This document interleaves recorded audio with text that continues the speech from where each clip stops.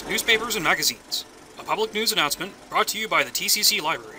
Modern news for a modern age. Explore, discover, succeed.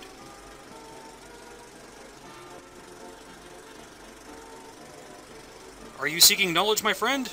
At today's bustling colleges, even the hometown captain of the football team must learn to master library and research. And that means knowing the difference between newspapers, magazines, and journals. Collectively, these are called periodicals, because they are published periodically, a lot like how your favorite radio show will periodically release new episodes on the air. Let's explore the differences, shall we?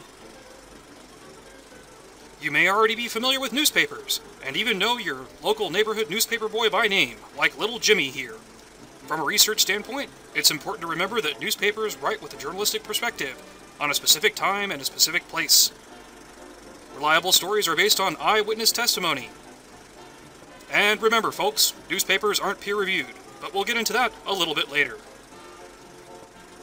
These youngsters here are gathered around a fine example of a magazine. Remember, magazines are written for the general public, and are generally written for entertainment. Magazines do have an editor, and they can be appropriate for use in a research paper, depending on what your instructor's research requirements are. Magazines can be useful for citing current events, or very new topics. Now boys, don't forget to recycle that magazine when you're through reading it. Uncle Sam needs you to do your part to beat back the Axis. Now we're getting to the lifeblood of college research, journals.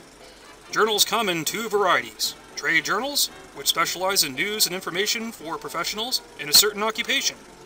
They're a credible source if written by experts, with deep knowledge in the field of the subject areas. Here, these doctors are adding valuable brain power to their professional field. The second variety of journals are scholarly journals. Scholarly journals involve research and are often longer than those in popular magazines. Journals with fully documented references are more scholarly than those that do not include a list of references. Now let's talk about peer-reviewed journals, also called referee journals. Peer review is a formal process in which experts in a field review an article before it is published in a journal. Peer-reviewed journals are the most reliable periodical that you can use in a research paper.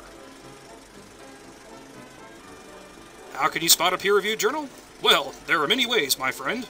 You can look up the publication in question with Ulrich's Web at the TCC Library website.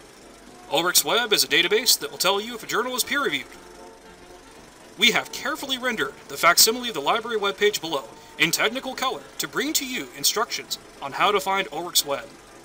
Start by mousing over article databases and select A to Z databases. Scroll down to the letter U.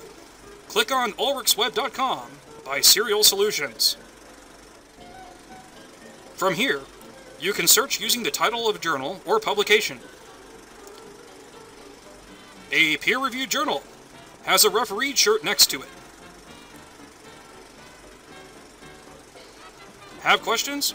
You can contact our sponsors, the TCC Librarians, who will now be rendered in technical color for your amusement.